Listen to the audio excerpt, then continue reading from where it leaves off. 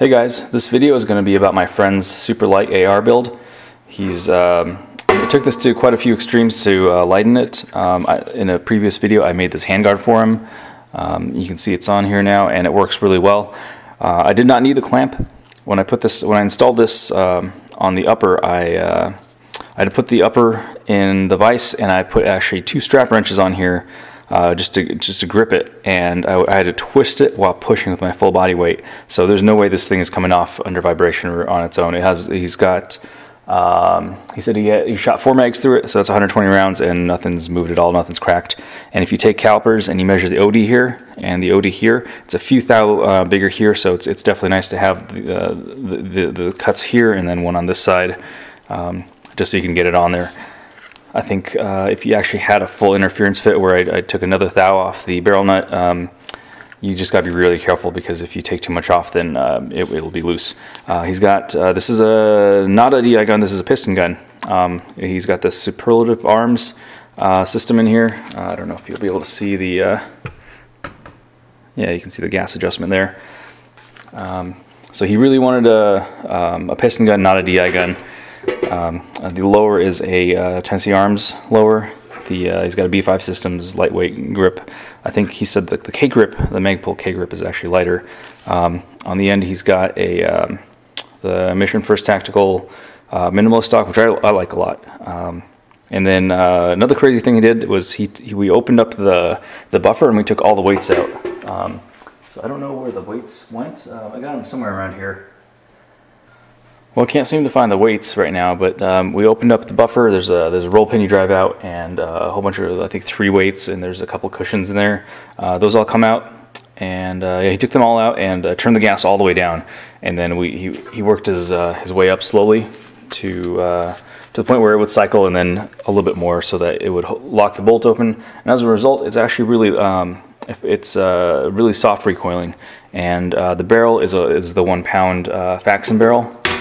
So as you can see, it's 4.5 pounds right now, but I do have a way that he can save a little bit more weight. He's got the, I think the BCM Gunfighter charging handle on there, so he can save a little bit there, but he really likes that one. So this is the other one. This is the other method I have for him.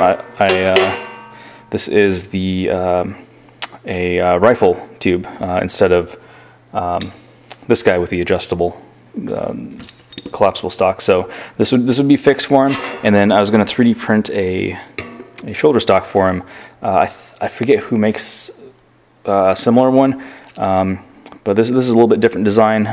The back of this tube is threaded right there for a screw, so you can stick your screw in there and then put a foam cushion over that. And you can see there's a reinforcing rib, and I actually ran out of filament. I forgot to check how much filament I had left, so this was just a prototype anyways, it doesn't matter. I was printing at a pretty high speed, and it's pretty strong, so I think it'll work for him. I need to definitely extend it out further. It's not going to add much weight. So this is a 1/4 pound for the tube and the stock piece, and then if compared to what he's got on there now, the adjustable tube and then the MFT stock, that's 0.7. So coming down from 4.5 pounds, he could have a sub 4 pound piston AR, which he's not really cutting any. Well, that weight does not include the optic, but that's fine. So he's not really cutting any corners, except that he cannot put a front sight post on his carbon fiber handguard.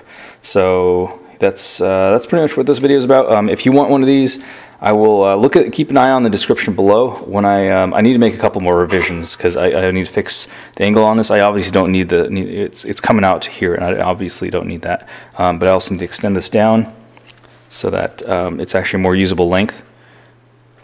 And yeah, once I get that done, I don't really want to make a whole nother video just for this guy, but if you think I should, then let me know in the comments below. Otherwise, yeah, I'll post a link to the download in the description below when it's done. I'll see you guys next time.